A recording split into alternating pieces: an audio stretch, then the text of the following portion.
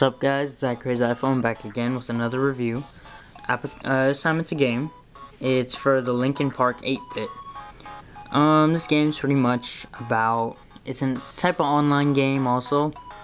It's about pretty much going around and killing people and finishing missions to take back your city. And you can see in the back you've got Bazooka, P-Bay, /5150, stuff like that. So those are other people that are online. Like, all you're doing is pretty much like doing missions, killing people, just walking around and killing people.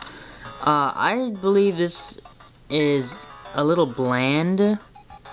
It's kind of boring, not so.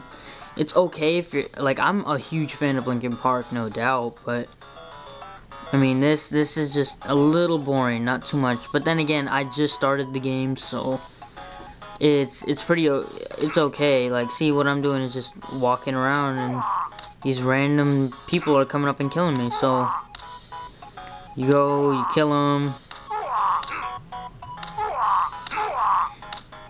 So I mean, it's kind of bland.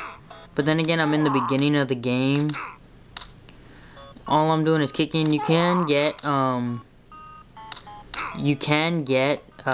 power-ups. Well, not power-ups, but weapons like guns, chainsaws.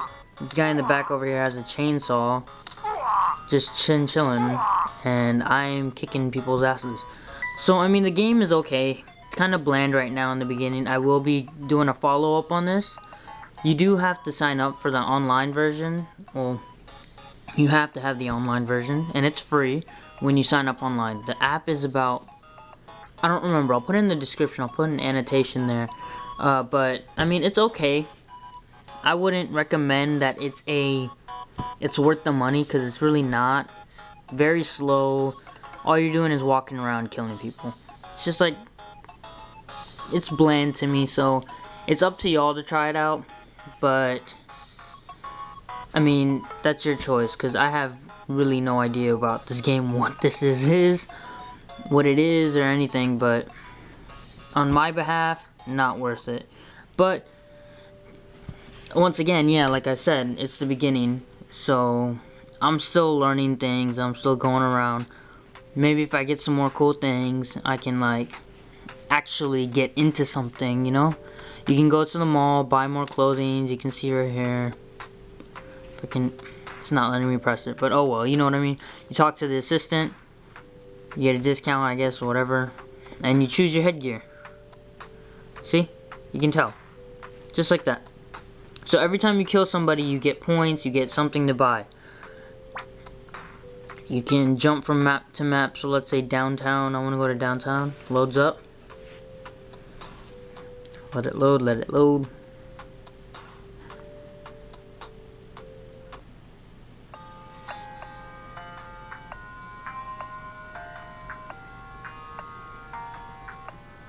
The music is polytoned, so I mean, it's okay.